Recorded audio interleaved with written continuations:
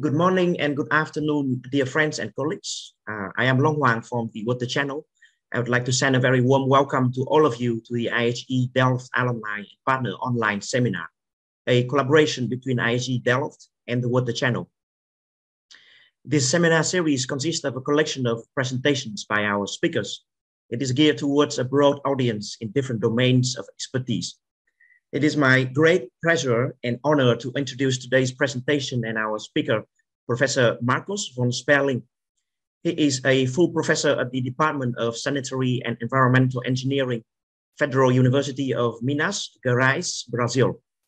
He is an IHE Delft alumnus, and Professor von Sperling maintains very close contact with IHE since many years. He is the co-author of a respected collection of publications, including research papers, books, and many of which were translated into Portuguese and Spanish. I'm sure they are all very much appreciated by practitioners and also academies. He has been nominated an IWA Fellow and an International Honorary Member of the American Academy of Environmental Engineers and Scientists. And very recently, Professor von Sperling was awarded the prestigious IWA Global Water Award in 2021. And with that, our sincere congratulations to this great achievement, dear Marcos. In today's talk, Professor von Sperling will feature simple sewage treatment processes in low and middle income countries. In the course of the webinar, we look forward to hear about different low-cost solutions that are out there, what make them suitable for low-cost and make them suitable for low and middle income countries. And we are also looking forward to see where the big challenges are in terms of sewage treatment needs. Before we begin with the presentation, I would like to take a brief moment to mention some logistics and housekeeping matters. Please, could you all mute your mic throughout the presentations? And we also welcome you to have interactions with our speaker by posting questions in the chat box. We will collect all these and address them in the Q&A session that will follow. All information and recording of our webinars are available at the Water Channel website, as well as the IHE dedicated website. My colleague, Abraham Abhishek, will share the link in the chat box. And lastly, we would like to thank Ms. Maria Laura Sorrentino, who is also with us today for mobilizing IHE's faculty, students, and its very active alumni network in organizing this webinar series. And without any further ado, I would like to invite Professor von Sperling for his presentation. Please, over to you, Professor von Sperling. Thank you very much. Good morning, good afternoon, good evening to so many of you. I'm very happy to be here. I see the large list of participants here. It's fantastic. It gives me a lot of enthusiasm to share a discussion with you. And thanks a lot for the invitation for IHE. Maria Laura, you have been superb in the connection and keeping everyone always in the same pace and joining all the large program you have with alumnus. And also to the many friends I have at IHE, Professor Damir, who coordinated a fantastic project of sanitation for the urban poor, and Professor Carlos Vasquez, who is, I also saw his name here. I keep contact with him because I'm a guest lecturer in a course coordinated by Carlos Vasquez and many other friends I have at IHE, other professors and the students. And at Water Channel, it has been a pleasure, Long and Abraham, for coordinating this. And to all participants again. So I think it gives a lot of responsibility for this talk. I will start sharing my presentation now. My presentation I will cover simple sewage treatment processes in low and middle income countries. So we can see, we'll talk about simple solutions. We will cover low and middle income countries, and also shortly, I will make an association with climatic conditions. So this gives more or less the framework of what we will cover here. So as it has been told, I'm a professor at the Federal University of Minas Gerais, Brazil. I am based in the city of Belo Horizonte, which is in southeast Brazil. Okay, so what are the challenges we have to face in low and middle income countries when we're thinking about sewage treatment? Well, many, many challenges. I have just listed few of them here. In most of the cases, we have a low coverage in terms of sewage collection and treatment.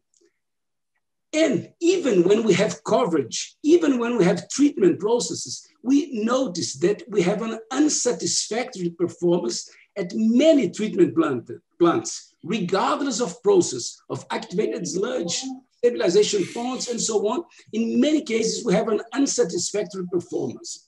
We are faced with a challenge, which pollutants to remove.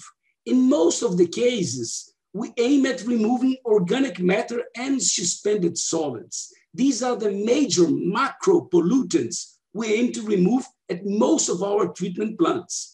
But we are pressed on many sides, especially from the more developed countries, in which they are almost on a routine basis now removing, or for many years, removing nutrients, nitrogen and phosphorus, thinking in terms of eutrophication control and other aspects related to nitrogen and phosphorus.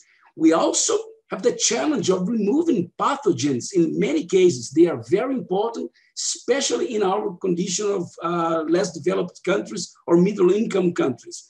And micropollutants, we observe, we read, the literature now is focusing on removing micropollutants. The developed countries are talking about micropollutants. How can we organize such a huge agenda and put this into perspective and select what shall I do next? Okay, and also we see that in many cases, the regulations are based on high income countries. So many countries of middle and low income countries, they simply copy legislations from high income countries, which, as you can see, makes things very difficult if we have to remove all of this. Okay. And again, we could be talking about technology and management. I will talk mostly about technology now, but I should take the risk of saying that most of our problems are related to management, because technology, as we will discuss, we have a large array of possibilities that we can use. So choices are not our problem. Okay, so management problems are, in most of the cases, what we have to face. The presentation outline I will have, so I will shortly show an open access literature. Long has already mentioned about some publications, some books I have been involved with. I will share with you the links for this open access literature. We will cover, as I told, simple methods for sewage treatment in low and middle income countries. Of course, we will not have the time to describe the treatment process. So most of the time, I'll dedicate to discuss about their applicability, a comparison in terms of performance and capacity of removing pollutants. And the focus will be mainly on domestic wastewater, sewage. So we will not cover, for instance, industrial wastewater. And also, we will talk about more on communal solutions or municipal wastewater, urban wastewater.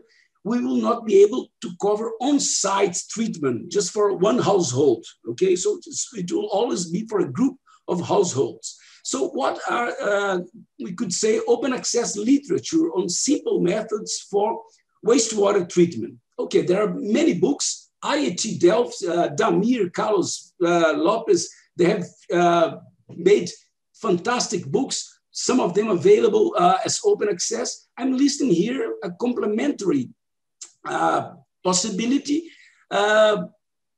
published by IWA, International Water Association, publishing. So we started in 2005 with these books here, which are called Biological Wastewater Treatment in Warm Climate Regions. Volumes 1 and 2, they are large books summing up. They have more or less 1,500 pages. In 2013, we negotiated with IWA in terms of asking them to make them freely available to everyone, everywhere in the world. So they are now, or for some years from now, they are open access. You can see the links the link here.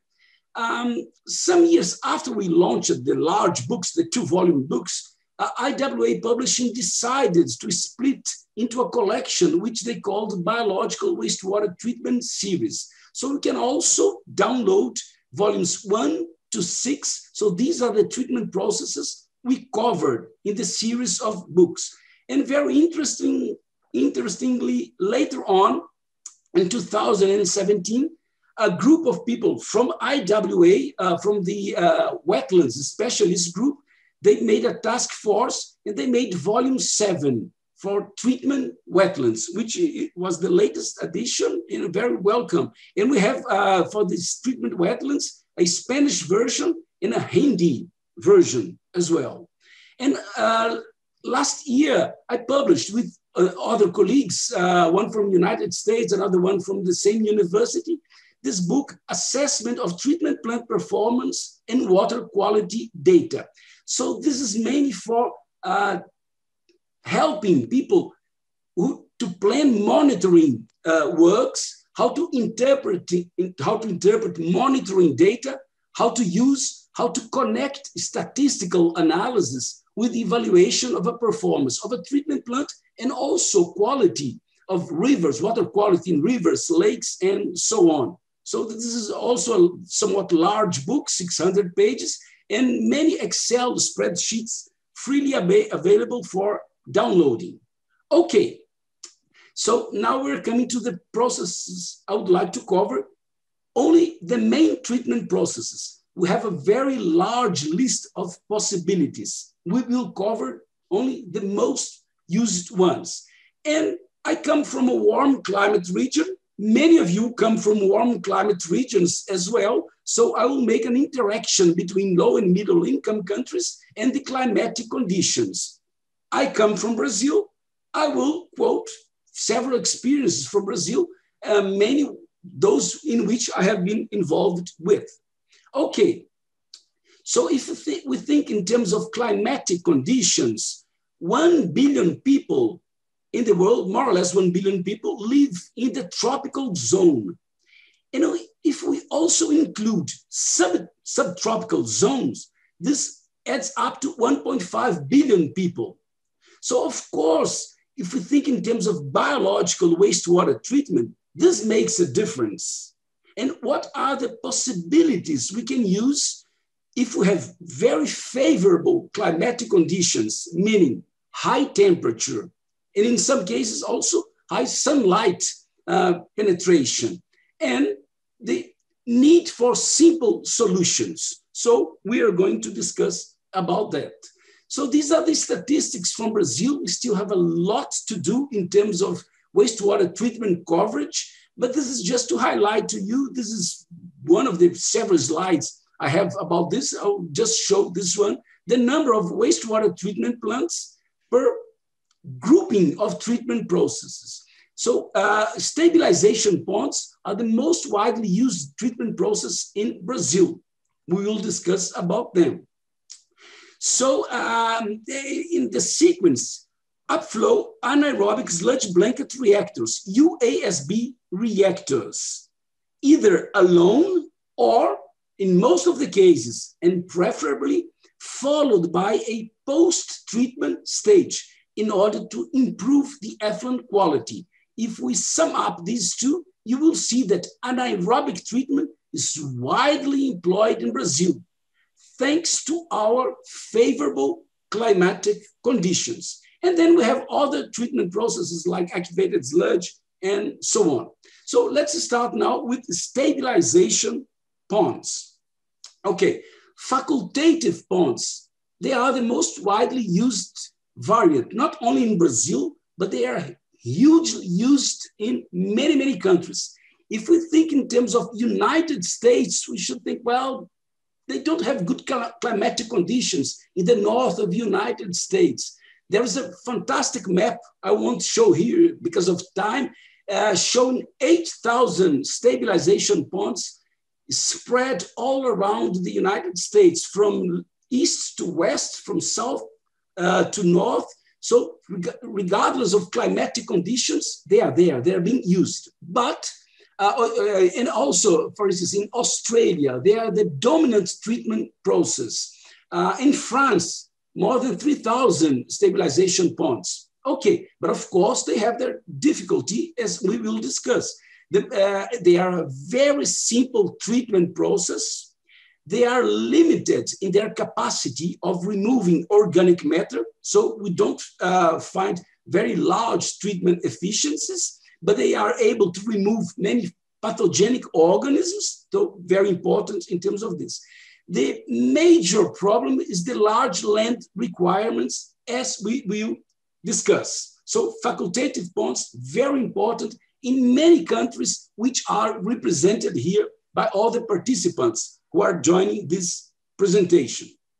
Okay, because facultative ponds alone, we could call them primary facultative ponds. They take up a large area. One possibility to decrease the total land requirements would be to start the treatment using anaerobic ponds. So anaerobic ponds could be a possibility, and then you could remove 50, 60%, sometimes even more, of the organic matter in the first stage of anaerobic ponds, and then decreasing the land requirements for the facultative ponds. So that's good. Some people say that, okay, that's the best arrangement. We should not use primary facultative ponds alone. We should always integrate them with anaerobic ponds. But now we have anaerobic reactors, which are open reactors, and we are concerned about problems with bad smell. So you can see here that ideally these treatment processes should not be surrounded by population, because there could be complaints related to malodors. Okay, now we improve our capacity. If we aim to remove pathogenic organisms, we can include the stage of maturation ponds.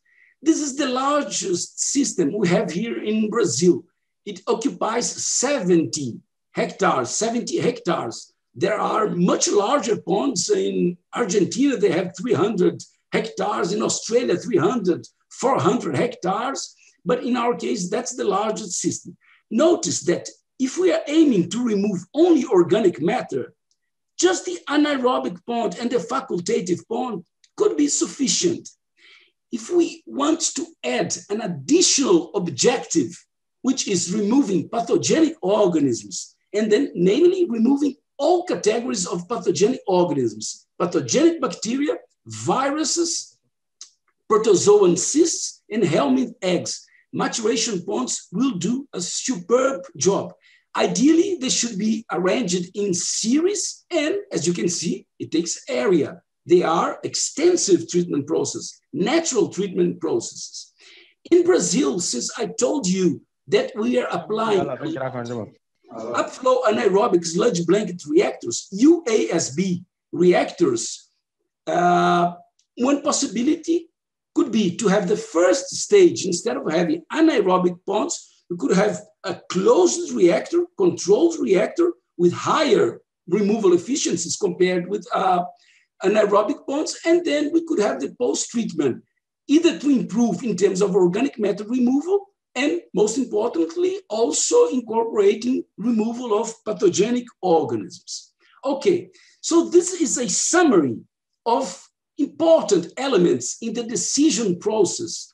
Which process should I use? So these are typical removal efficiencies of the main arrangements I showed to you in terms of BOD, COD, in terms of coliforms. So you can see, well, the removal efficiencies are not spectacular. They are in the range of 75 to 85% for BOD, slightly less for COD.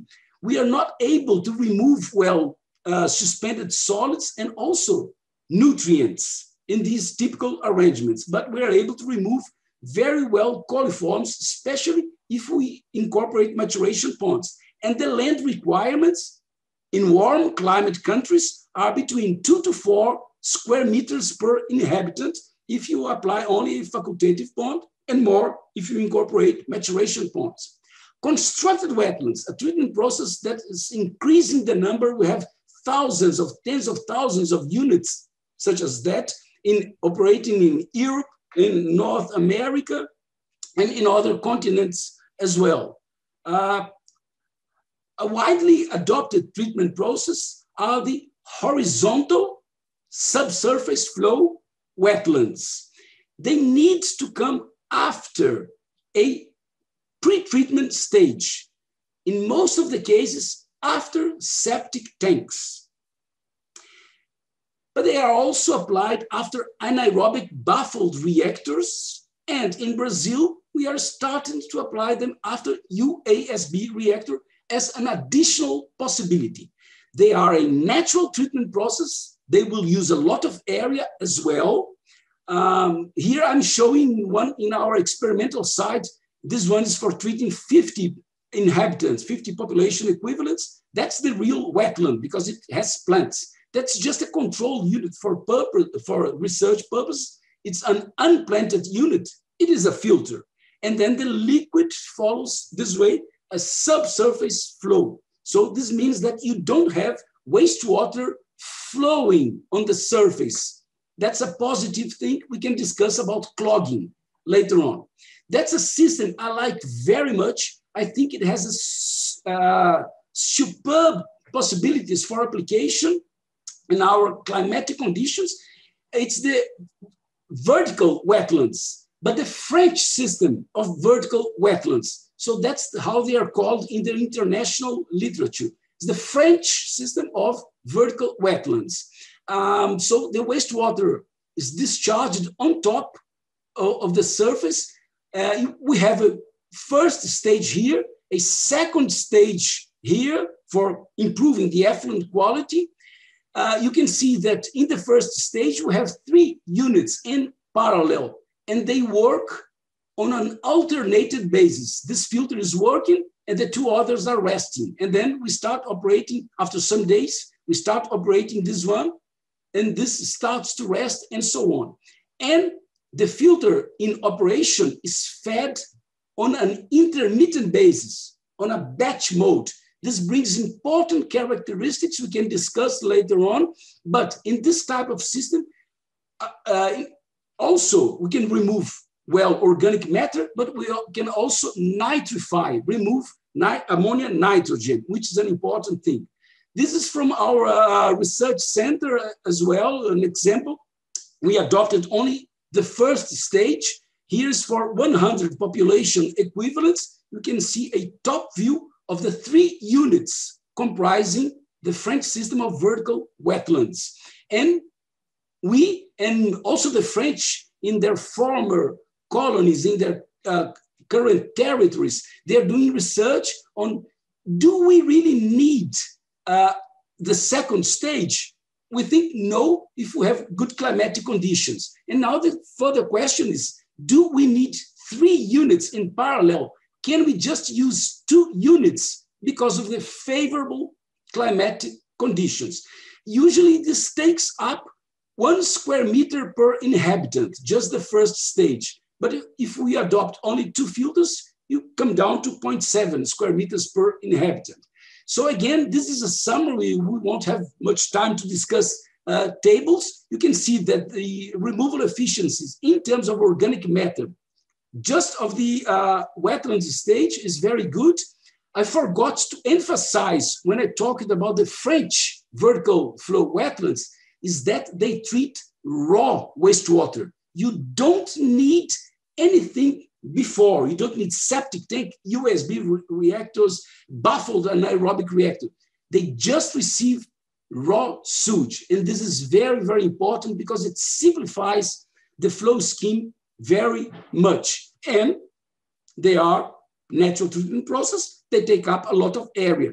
In this case here, for instance, 3 to 6 square meters per inhabitant. And the French system is more compact, but still takes up a lot of area. Okay, USB reactors and post-treatment.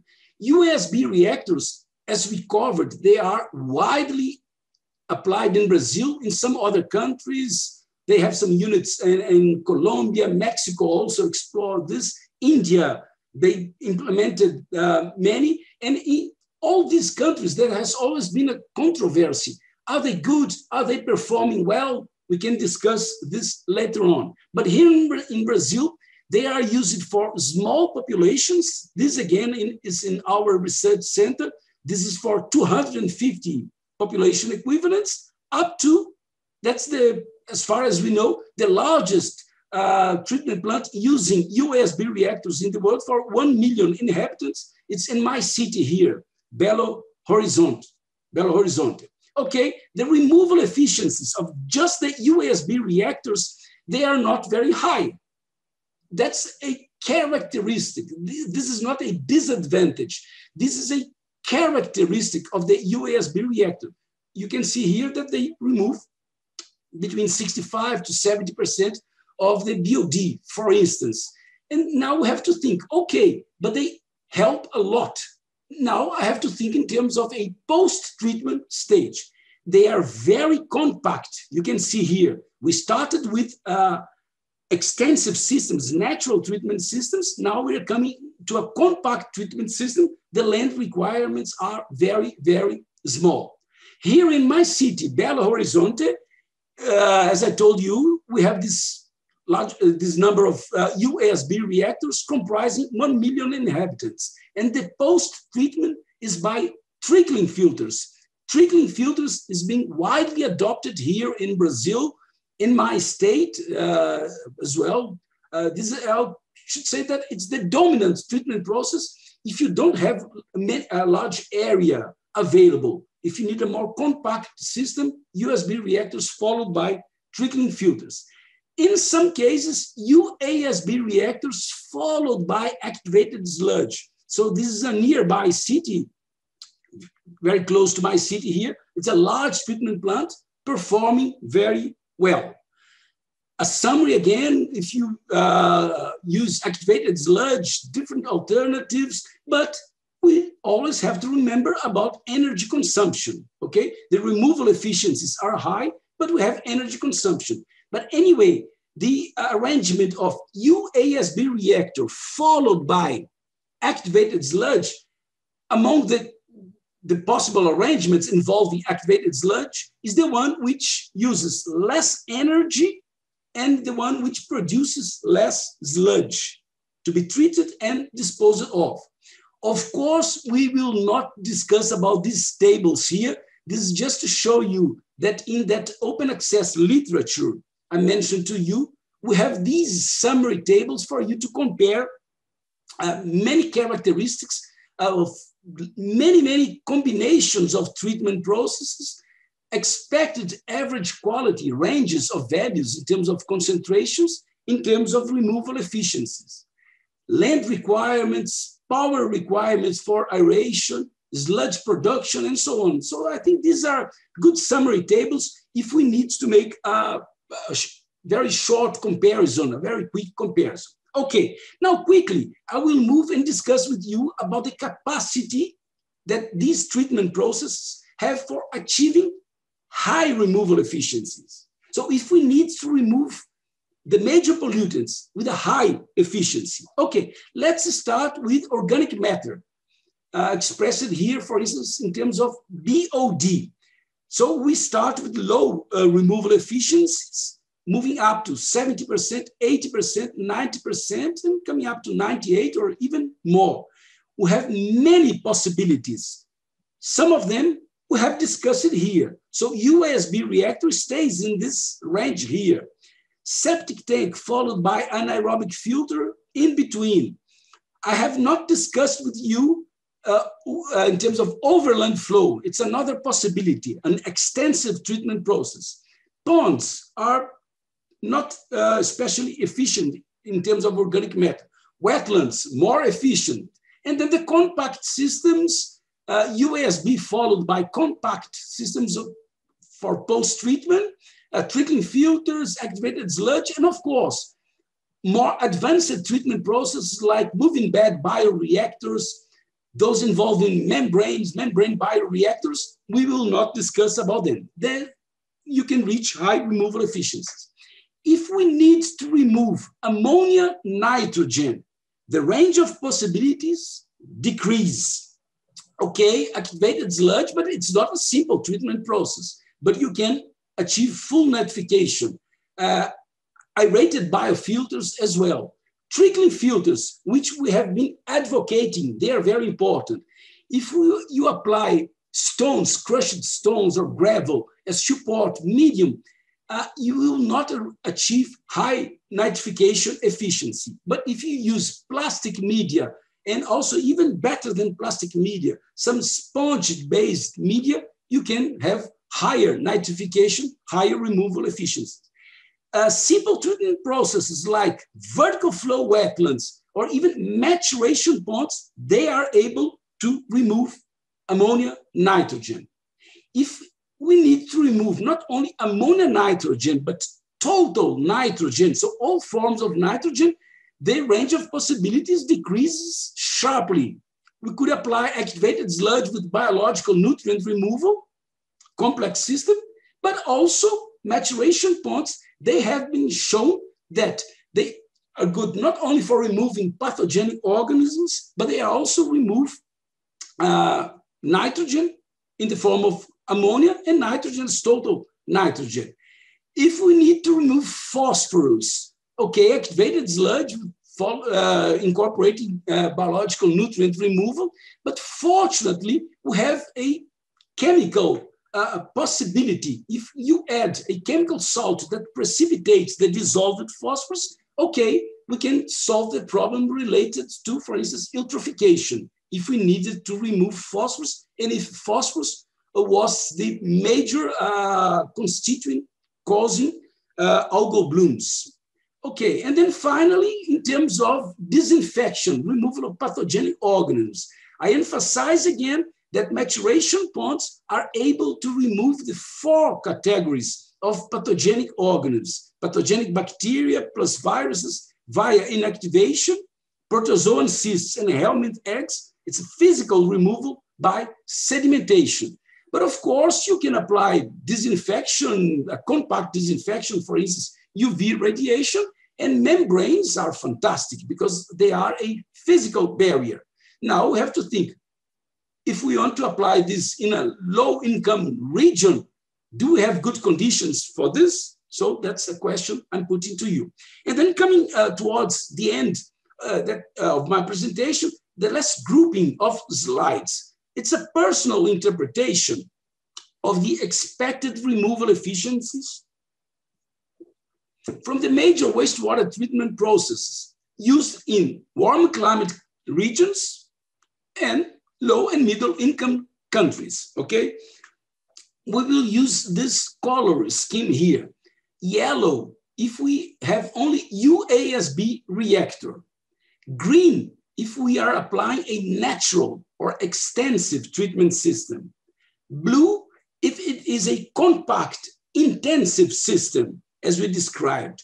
And this other color, this pinkish color here, is if you add an additional step, like chemical addition for phosphorus precipitation, if you add chlorine for disinfection, okay? And I will show you in terms of low, intermediate, and high removal efficiencies. Thinking in terms of what is a high removal efficiency, I'm thinking about the reality of low and middle income countries. So it's a series of slides like that covering the major pollutants, BOD removal, starting with the typical removal efficiency. I will not discuss now, because I need to go fast now, about each individual possibility here. I would like to discuss about the grouping of alternatives. Yellow, UASB reactor. In green, the natural treatment systems. And here, the compact systems. It's a personal interpretation. I classified as high removal efficiency, BOD removal efficiency, which is higher than 85%. Okay, for high-income countries, you could think, no, this is too little for me. I would like to have 90, 95% BOD removal efficiency. But I think 85% removal efficiency for the reality of the countries I'm covering here is okay. Intermediate intermediate removal efficiency between 70 and 85, and less than 70%, we could say low removal efficiency. Okay, UASB reactor is in the boundary here. So USB reactor alone cannot do a good job. And here you can see that natural treatment systems are able to provide removal efficiencies, which are in some cases comparable to the compact systems, okay? So that's an important characteristics. Ammonia removal. Now, ammonia removal is more difficult than organic matter removal. So I classified here high removal efficiencies, those which are larger than 70%, in between 35 and 70, intermediate, and lower than 35%, low removal efficiencies. You can see here that, okay, now we have things scattered. Many treatment processes are only able to achieve low ammonia removal efficiencies, regardless whether they are compact systems or natural treatment systems. Others achieve intermediate removal efficiencies, and only few of the treatment processes are able to achieve high removal efficiencies. We have natural systems and we have compact systems. Nitrogen removal, total nitrogen removal, is even more difficult, and most of the treatment processes are able to achieve only low removal efficiency, unless you implement something like biological nutrient removal, okay? And then even intermediate removal efficiencies, only, say, ponds followed by maturation ponds. So that's a problem. We have to think about this when we establish discharge standards in our country. Phosphorus, the discussion is somewhat similar. Biological means very few treatment processes give us high removal efficiency. Most of them will give low removal efficiencies, but fortunately, we're able to use processes that give us removal efficiencies if we add chemical precipitation, followed by flotation and so on, and biological nutrient removal. Okay, pathogenic organisms. I will not cover all pathogenic organisms, just the main indicator organisms. Escherichia coli, representing pathogenic bacteria. Most of the compact treatment processes, they do not have important mechanisms for pathogenic bacteria removal or for virus removal. The natural treatment processes are more efficient because they have longer retention times and more mechanisms. And of course, as I told you, if we incorporate maturation ponds, we are able to achieve high removal efficiencies. And of course, if you include in any of these treatment processes one stage for disinfection or a barrier like membrane, okay, you can do a good job. So my concluding remarks would be, what is the best treatment process? Because after presenting so many possibilities, it's natural that we think, what's the best? There is no best treatment process. Each is site-specific, and each is very important. So we need to do very good studies, conceptual studies, to select in each case what is the best treatment process. We have to be open to different alternatives. I cannot say, well, I will use only this treatment process because I like it, because under other circumstances, you will need to apply a different alternative. It is very good that we have many, many choices. If you remember that large table I showed you, it showed more than 20 combinations of possibilities that can be applied under our circumstances, either simple treatment process or more complex treatment process, but we do have the choices. Okay, so many challenges. We started discussing about challenges. How can we solve this? There is no other way instead of moving on a stepwise manner. We have to go little by little, but we have to improve each time, okay?